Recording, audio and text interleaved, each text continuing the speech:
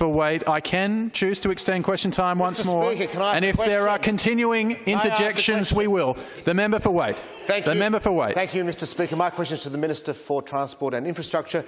Minister, can you please confirm that the important roadworks at the corner of James Road and Old Belair Road in my community will begin at the beginning of next year as scheduled?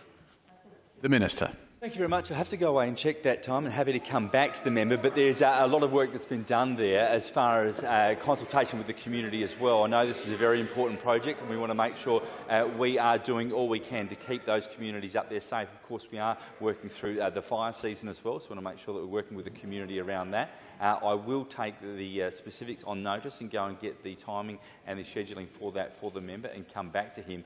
But we have invested quite a bit of money in and around, of course, the hills, and we talk about the South Eastern Freeway and the millions and millions of dollars we've invested in there. And I want to thank the people of that community for putting up with the works that are going on. But I know that as we're getting done the stages through that works, they're appreciating the far smoother, far safer road that we are putting in place. And that is always our focus when we're doing these projects, is to make to have road safety, I should say, at the forefront of what we're doing and make the journeys much quicker for that local community and safer at the same time.